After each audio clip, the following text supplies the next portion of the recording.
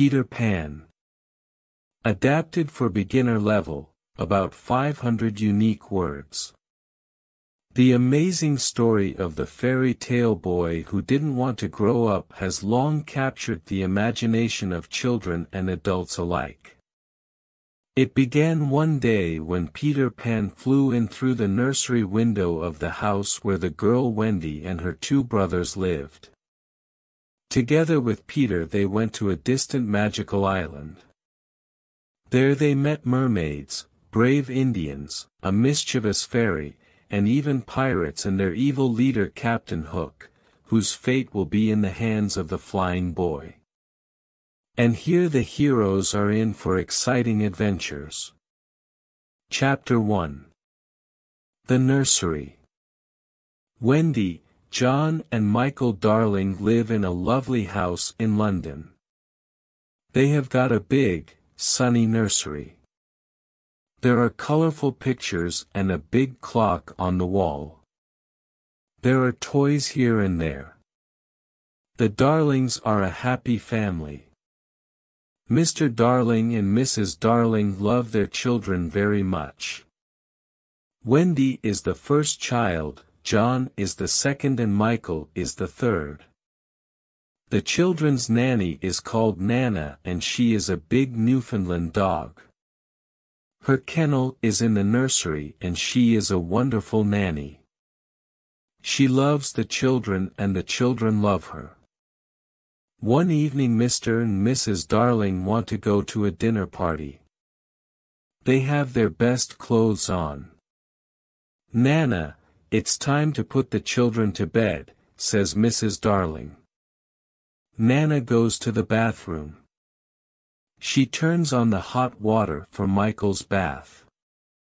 She puts her paw in the water to check the temperature. It's perfect. I don't want to have a bath, says little Michael. But Nana is a firm nanny and Michael has his bath. Then Nana gives the children their pajamas. Now they are ready for bed. Mrs. Darling comes into the nursery and smiles. Good work, Nana. I see the children are ready for bed. Nana wags her big tail. Suddenly there is a noise. Mrs. Darling sees a young boy outside the nursery window. She is very surprised. Nana barks and shuts the window quickly. The boy's shadow falls on the floor. The young boy flies away. Who's there? Asks Mrs. Darling. She opens the window and looks outside, but she sees nothing. Then she sees the boy's shadow on the floor and says, "Poor boy, this is his shadow. Let's put it in the drawer." The children are in bed. Mr. Darling takes Nana to the garden. Then he goes to the sitting room and waits for Mrs. Darling. Mrs. Darling sings to the children and kisses them. She is a perfect mother. Soon the three children are sleeping. Mr. and Mrs. Darling go to their bedroom. They put on their coats and go to the dinner party. Chapter 2. The Shadow. The children are sleeping and dreaming. Suddenly the window opens. A small ball of light enters the nursery and flies around. It is a lovely fairy called Tinker Bell. She is looking for something. After a moment a young boy enters the nursery and says, "Tink, where are you? Please find my shadow." Tinker Bell finds his shadow in the drawer and gives it to him. Now I can stick the shadow to my feet with some soap, he thinks. He tries and tries again, but he can't. He is very confused and starts crying. Wendy wakes up and sees the boy, but she is not afraid. His clothes are made of leaves. "Little boy, why are you crying? Wendy asks. The boy takes off his cap and asks, what's your name? Wendy Moira Angela Darling. What's yours? Peter Pan. Is that all? Yes, says Peter. Then he thinks, my name is very, very short. Wendy looks at his shadow and asks, can I help you with your shadow? Yes, please, says Peter. Wendy gets her sewing basket and sews on Peter's shadow. After a few minutes she says, finished. Now you have your shadow again. Peter looks at the floor and sees his shadow. He is very happy and dances around the room. Oh, Wendy, you are wonderful, says Peter. Do you really think so? Asks Wendy. Yes, says Peter. Wendy smiles and gives Peter a kiss on the cheek. Oh, says Peter. How nice. How old are you, Peter? Asks Wendy. I don't know, but I am young. I don't want to grow up. I always want to be a boy and have fun. Peter looks around the room for his fairy. He hears a noise and looks in a drawer. Tinker Bell flies out. Wendy is delighted to see a fairy, but Tinker Bell is afraid. She hides behind the big clock. Where do you live, Peter? Asks Wendy. I live in Neverland with the Lost Boys, says Peter. Neverland? The Lost Boys? Who are they? Asks Wendy. The Lost Boys haven't got a mother or father. They are alone in the world and they live in Neverland. I am their captain. In Neverland we fight the pirates. We also swim in the lagoon with the beautiful mermaids. Fairies live in the trees in the forest. The fairies are my friends, says Peter. Oh, what fun, says Wendy. I must go back now. I must tell the Lost Boys a story. They love stories, says Peter. Don't go away. I know a lot of stories, says Wendy. Then come with me, Wendy. You can tell us stories. We all want a mother. Please come, says Peter. But I can't fly, says Wendy. I can teach you to fly, says Peter. Can you teach John and Michael to fly too? Yes, of course, says Peter. John. Michael. Wake up. This is Peter Pan. He's from Neverland. It's a beautiful place, says Wendy. John and Michael are very surprised. We can go there with him. But first we must learn to fly, Wendy says. Wendy, John and Michael are very excited. They try to fly but fall on the beds and on the floor. No, no, says Peter. Here is some fairy dust. He put some fairy dust on their shoulders. Now try again, says Peter. Look, I can fly, says Wendy. I can too, says John. Me too, says little Michael. Tink, show us the way to Neverland, says Peter. They follow Tinker Bell and fly out of the nursery window. In the garden Nana looks at the sky and barks. Mr. and Mrs. Darling return from the dinner party. They go into the nursery, but it is empty. Chapter 3. The Neverland. Wendy, John and Michael fly over cities, towns, mountains, forests and seas. Finally they see an island in the sea below them. "Look, that's Neverland," says Peter. "Neverland," say the children. In Neverland the lost boys live in the forest in a secret underground home. There are 6 lost boys, slightly soiled, Toodles, Nibs, Curly and the twins.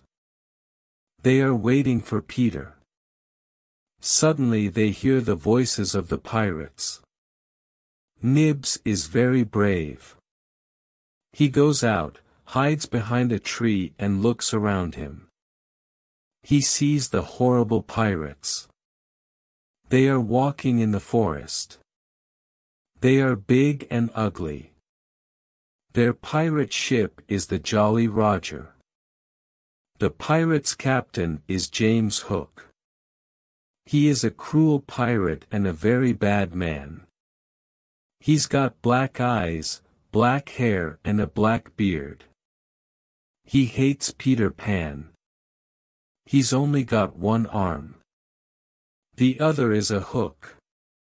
In the past Peter Pan cut off Captain Hook's right arm during a fight. A crocodile ate the arm.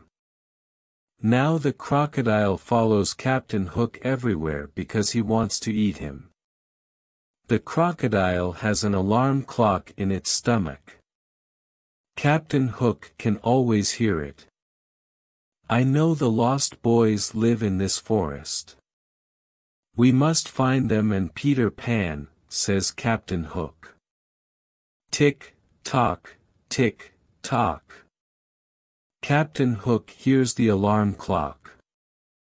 Oh, no, the crocodile is coming to eat me, says Captain Hook. He runs away and the pirates follow him. Soon some Indians arrive in the forest. They are looking for the pirates. The pirates are their enemy. Tiger Lily is their leader. She is the beautiful daughter of the Indian chief. She loves Peter Pan. Tinker Bell and Wendy love him too. The Indians go away and the lost boys return to play in the forest. Then Nibs looks at the sky and says, "Look, there is a lovely white bird in the sky." "Is it really a bird?" the lost boys ask. Tinker Bell says, "Yes, yes, it's a bird. It's a Wendy bird. You must shoot it." Sometimes Tink is a bad fairy. She knows it is Wendy, but she doesn't like her. Nibs takes his bow and arrow and shoots Wendy. Poor Wendy falls to the ground. The lost boys see Wendy and say, "She's not a bird. She's a lovely girl." Peter flies down with John and Michael and asks, "Where is Wendy?" Toodles says, "Here she is." Peter goes over to her and asks, "Wendy, are you all right?" Wendy slowly opens her eyes and smiles. "Yes, but I'm very tired," she says. The lost boys are sorry. They decide to build her a little house. When the house is ready, Wendy says, "What a lovely little house. Thank you. Can you be our mother now? Can you tell us bedtime stories before we go to bed?" asks Nibs. "Of course," says Wendy. "Come in and I can tell you the story of Cinderella." They enter, sit down and listen to Wendy's story. It is a wonderful story. Peter Pan is outside the house with his sword. He wants to protect Wendy and the lost boys. Chapter 4. The Mermaid's Lagoon. One summer evening Peter, Wendy, John, Michael and the lost boys go to the Mermaid's Lagoon. Beautiful mermaids live here and they are Peter's friends. They swim and play in the blue lagoon. Then they sit on Marooners Rock to comb their long hair. They sit in the sun and laugh. The children like the mermaids and John says, "I want to catch one." He tries, but the mermaid jumps into the water. Peter says, "It is very difficult to catch a mermaid." Suddenly someone says, "Look, the pirates are coming." A small boat with 2 pirates is coming to the lagoon. John, Michael and the lost boys jump off the rock and swim away. But Wendy stays with Peter. They hide behind the rock. Peter sees Tiger Lily. She is sitting in the small boat. Poor Tiger Lily is a prisoner of the pirates. Let's leave her on this rock. When the sea rises, she will die, says Smee. The 2 pirates laugh. It is already night and it is very dark. Peter wants to save Tiger Lily and thinks of something intelligent. He imitates Captain Hook's voice and says, "Cut the ropes and let her go. Do as I say, you idiots. Let her go." The 2 pirates are amazed.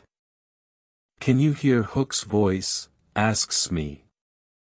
"Yes, but what do we do?" asks Starkey. "We must obey him and cut the ropes," says Smee. They cut the ropes and Tiger Lily is free. She quickly jumps into the water and swims away. Captain Hook sees everything and he is furious. "That horrid Peter Pan. This time I must attack him," he says. He swims to the rock and fights with Peter. It is a long fight. The captain hurts Peter with his hook, but Peter fights courageously. At last, Peter wins the fight and Hook swims back to the Jolly Roger.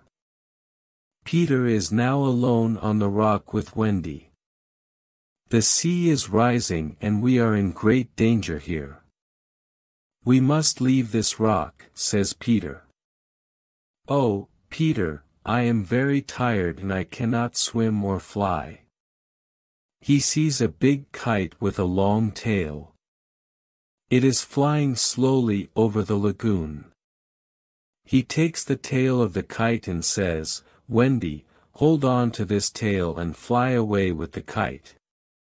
Wendy flies away. The sea is rising. "I must fly away," Peter thinks. When he gets home everyone is happy to see him, especially Wendy. Chapter 5. The Underground Home. The underground home is a secret place. No one knows where it is. It is a happy, warm place. There is only one room with a big fireplace. Tinker Bell has her tiny room too. Wendy is a perfect mother. She cooks and sews for everyone. She also tells beautiful bedtime stories. The lost boys are happy because they finally have a mother. John and Michael are happy because there is a new adventure every day. Peter Pan is a perfect father. He brings home food and protects the family. Wendy and Peter play with the children and laugh with them. But one night something happens. Wendy tells the children this bedtime story. In the big city of London there are 2 parents. They are very sad because they cannot find their 3 children. Every night they leave the nursery window open. They wait and wait for their children to return. But they don't return.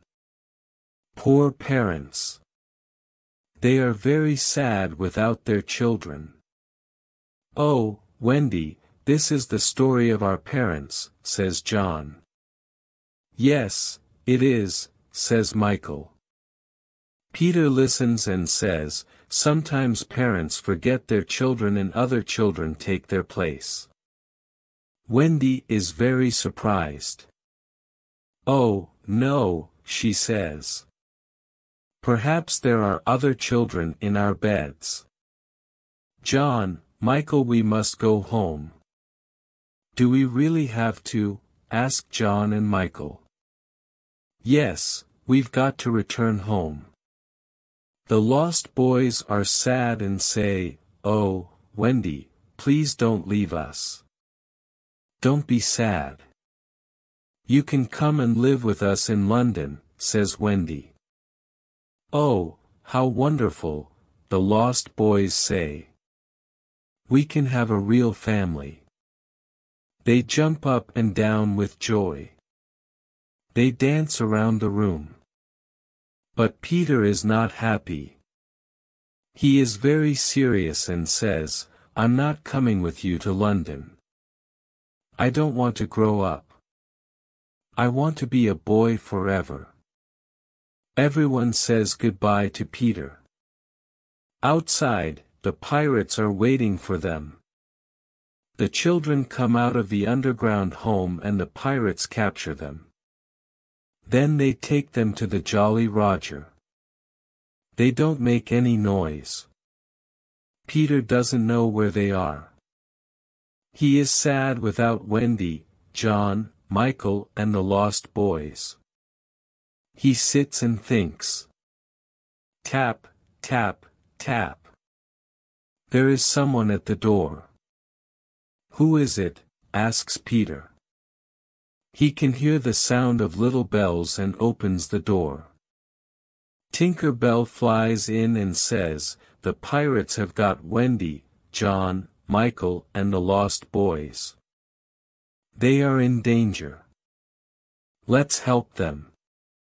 I must save them. Come Tink, let's go to the Jolly Roger. This time I must attack Hook. Chapter 6. The Jolly Roger. There is a yellow moon in the night sky. The Folly Roger is in the bay near Kidd's Creek. The children are on the pirate ship. They are prisoners of Captain Hook and his cruel pirates. Captain Hook looks at them and says, this time it's Peter Pan or me. You idiots. Peter Pan can't save you now. Hook laughs and then calls Smee. Smee, get the plank ready. Yes sir, says Smee. Now listen to me, says Hook. You must all walk the plank. Walk the plank? Asks John. Yes. First you walk the plank and then you fall into the sea with the crocodile. It will eat you. Ha, ha, laughs Hook. But I can save 2 of you. I want 2 young pirates. Who wants to be a pirate? The lost boys look at John. John looks at Michael and says, the life of a pirate is exciting. I don't want to walk the plank. I don't want to be food for the crocodile. Let's be pirates. Michael looks at his brother. Then they look at Wendy. She doesn't like their idea. Captain Hook laughs and moves his hook in front of their faces. Do you want to be pirates, yes or no? He asks. John and Michael say, never. Captain Hook is angry and says, then you must walk the plank and die. Wendy is afraid. She loves her brothers and the lost boys. She has tears in her eyes. The boys stand near the plank and Wendy watches them. A pirate asks, who is the first to walk the plank? At that moment there is a loud noise. Tick. Tock. Tick. Tock. Captain Hook's face is white. He says, "The crocodile is here. He wants me." He runs to his cabin and hides there. "Who is the first to walk the plank?" asks a pirate. "Come on. Let's go. The crocodile is hungry." Suddenly Peter Pan appears on the pirate ship. Tinker Bell follows him. Wendy and the boys cheer. They are very happy to see their young hero. Hook and his pirates are furious. Hook takes his sword and says, "I want to fight you, Pan. Tonight you will die." Hook fights with his long sword and with his hook. Peter fights courageously. He pushes Hook to the back of the ship. It is a terrible fight. John, Michael and the Lost Boys fight the pirates. After a long fight they throw the pirates into the sea. Peter and Hook move all around the big ship. Their swords make a loud noise. Suddenly Peter takes Hook's sword and pushes him into the sea. Hook shouts, "Och, no!" He falls into the sea and into the mouth of the hungry crocodile. "Oh, Peter, we are proud of you," says Wendy. She kisses him on the cheek. The boys cheer. Peter smiles and says, "The Jolly Roger is ours now. Let's go home." Chapter 7. Home at last. At the Darling home, Mr. and Mrs. Darling and Nana are desolate. They always think about Wendy, John and Michael. They look at the 3 empty beds and tears come to their eyes. Mr. and Mrs. Darling never smile or laugh anymore. Mrs. Darling sits in the silent nursery and cries. She thinks of her children, their games, and their happy voices. Nana tries to comfort her, but nothing can make Mrs. Darling happy. One night after several months something incredible happens. Wendy, John and Michael fly into the nursery. Mrs. Darling is sitting near the fireplace. "Mother, Mother, we're home," says Wendy. Mrs. Darling turns around and sees her 3 dear children. "Is this true or is it a dream? I can't believe it," she says. "Oh, Mother, we are home at last," the children say. Wendy, John and Michael embrace their mother and kiss her. "How wonderful to see you, my dear children. How wonderful to hear your sweet voices. Oh, let me look at you." She calls Mr. Darling. Mr. Darling is very happy and surprised. There is great joy in the Darling nursery tonight. "Mother," says Wendy, "Peter Pan and the Lost Boys are here too. They are waiting outside." The 6 lost boys slowly enter the nursery. They look at Mrs. Darling and smile at her. "Mother, these are the lost boys. They haven't got a mother. Can they stay with us?" says Wendy. "What dear little boys," says Mrs. Darling. "Of course they can stay with us. And where is Peter Pan?" Peter enters the nursery and says, "I am here, but I don't want to stay here. I don't want to go to school and I don't want to grow up. I want to be a young boy forever. I must return to Neverland. I am happy with the Indians and the fairies." Wendy is surprised and says, "But Peter, when will I see you again?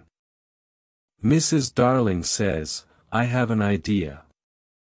Wendy, you can visit Peter in Neverland every spring. You can stay there for a week.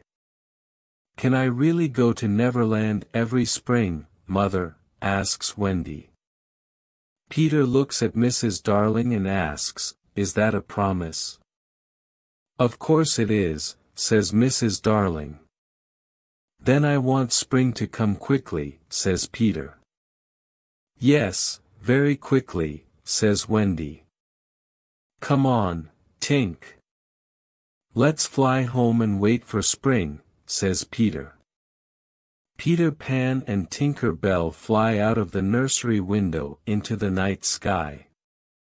Their destination: Neverland. The end. Please subscribe, like and comment the video, so more people can see it. If you can, share it on social media. Thank you very much.